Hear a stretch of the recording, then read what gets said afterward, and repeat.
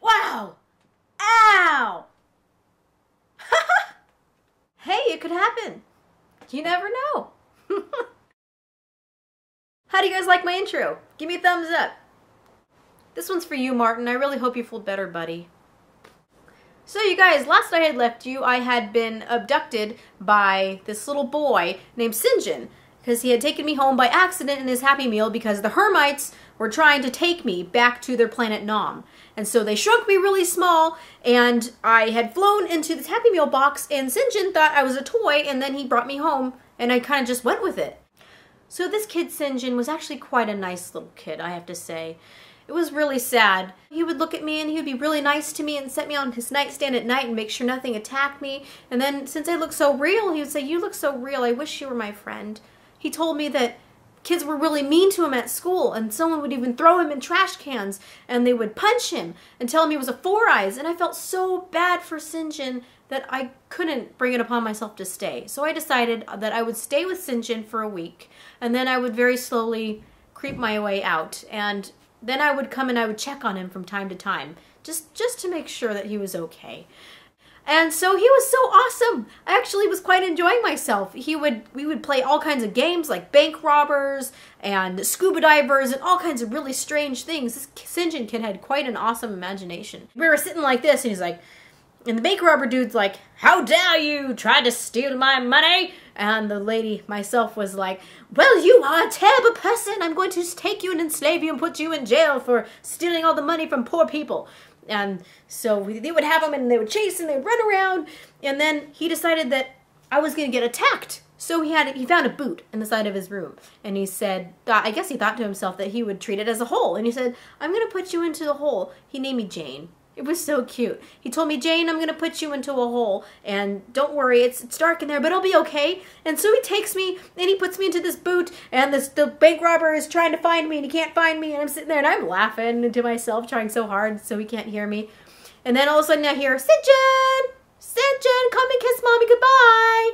I guess it was time for SinJin to go to school. His dad was going to take him. And so he's like, "Okay, Mommy," and he leaves me there in the boot. And he runs downstairs, and about 3 seconds later, his mom comes up the stairs. She was having a garage sale, it turned out, and she grabbed the boot that I was in as I was trying to get out of it, and I hid. I'm like, oh, great, now what? I never get a break. And so she takes a couple things, and I'm kind of looking out of the boot at the top and staring at the ceiling, and we're going down the stairs, and she sets me on this lawn table. And there are a bunch of people swarming out. And there was a little hole in the boot, so I was peeking. And then all of a sudden, this lady comes up, and she looks at the boots, which were like a suede navy, and she says to her, "I like these. How much are these boots?" And she's like, the mom's like, "I'll take $5. And the lady's like, "No, $2. And she says, "Okay, fine, you can have them for $2.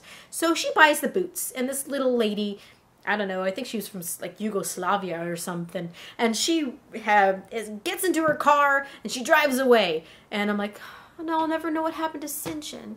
But then all of a sudden this lady has her feet up, and she has these bunions on her feet, and she's shoving the boots on, and I'm in the toe holding on like this, so trying to make sure I don't fall out. And she takes the other boot and she shoves it on her foot, and I'm like, oh, that's disgusting. And she has her little toes that are wiggling, and I'm like, this is just lovely. And so she was going to go shopping at Macy's that day. I don't know why she decided to buy boots from a garage sale. She's going to go shop at Macy's. And she gets out, and she's in the parking lot, and all of a sudden she steps into a puddle. And do you know what happens when I'm small? When a person will put water on me, or I come in contact with water? Yeah, I blow up again into regular sized human. And so she steps in this puddle, and her shoe explodes, and I fly out. I'm like, whoa! And she looks at me and she screams. She's like, "What the heck is this?" And I ran so fast because all these other people had seen, and I was so scared. And it had turned out that this entire time the Hermites were following behind the car. And they had known that I was in the boot. But the only thing is that the one vice that the Hermites have is that they can't be near shoe stink or any type of nasty, pungent smells. So they stayed away. But as soon as I exploded out of the boot, they were after me. And I could see them. They were zooming. They're like, "There you are. Come back here." And I'm screaming and I'm running. And I run so fast down this hill. And then all of a sudden, this thing starts to appear before me, making this really weird grinding noise, like shoo, And it was this blue box, this blue telephone box. And I stood right before it and it said, like, police box. And I'm like, what is this? And all of a sudden the door pops open. And it's this tall guy who's really thin. And he's wearing a suit and a tie. And he has really awesome hair. He's quite cute. And he looks at me and he has a British accent. And he says, get in here. Get in here now. And I'm like, what the heck? He's like, yes, get in here. And so I run and I get into the box and he slams the door. And I stand before him and I look up at him and he smiles with a really quite charming grin. And he says, hello, welcome. And I'm like, what? He says, this is the TARDIS. I'm like, TARDIS? What the heck is a TARDIS? And I look at it, and it's huge inside. And it's supposed to be this really tiny little box, but it's huge inside the spaceship.